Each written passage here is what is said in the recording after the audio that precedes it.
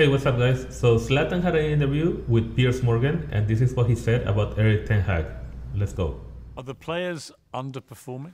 I think with the new coach came from where? He was at Ajax. I was in Ajax also. Ajax is a talented club.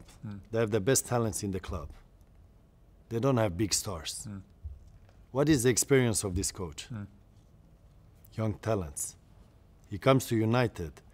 United is different mentality, different players. So the players there supposed to be big stars. So I think with... Wait a second. So you mean to tell me that coaching young talent doesn't translate to coaching stars? The real problem is that he treated his stars like dirt. Let's keep going. With his experience being there, I don't know if it talks for him or not.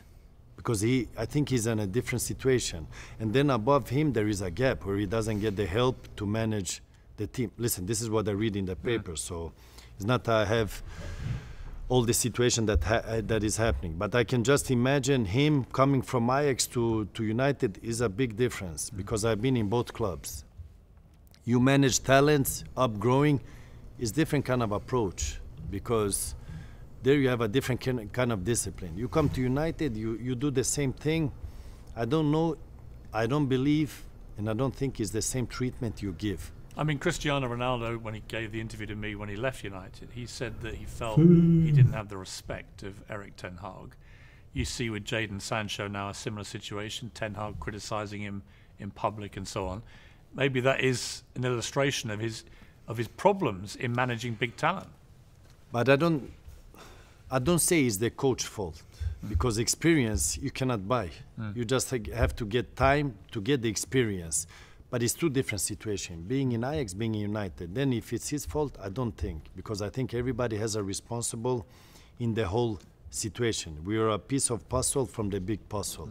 So everybody have a responsibility.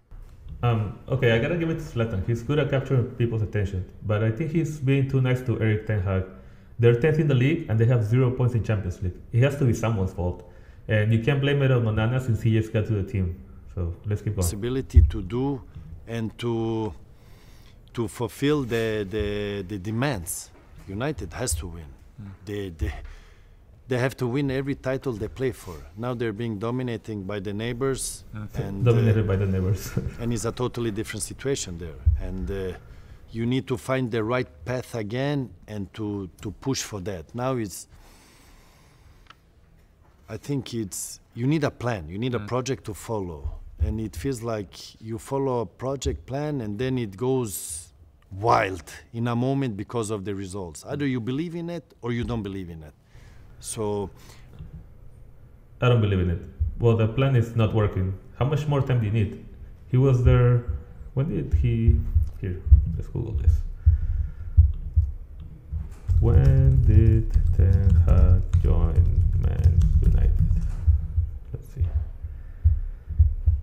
So, okay. So, Erik Ten Hag joined United in April 22nd. I'm sorry, April 21st of 2022. That's a year and a half. So, the plan's not working. Let's keep going. But with the situation of the coach, I think he's living two different situations now.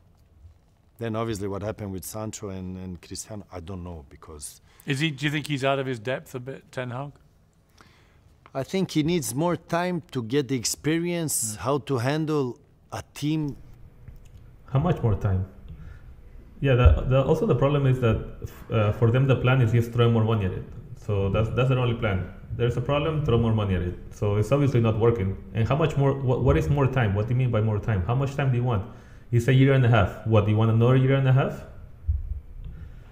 But you don't really get time at a club like United. No, obviously not, because we need to win. That's the reality. You come to when I was in Milan, I cannot give you time to develop, to perform. You need to perform straight, because like I said, survival mode. It's you or another one. Because United is in a situation you don't do good enough, the next day there is another one.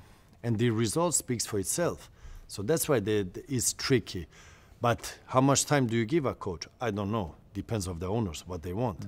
But if you listen to the fans, you don't have a lot of time because No. they want to win. Absolutely. And I understand them because they're used to win and they want to still win. So I think it's a lot of things. The small details often makes the difference. It's not the big pictures you see, because when things are good, there are still errors and problems, but you don't see it because we are winning.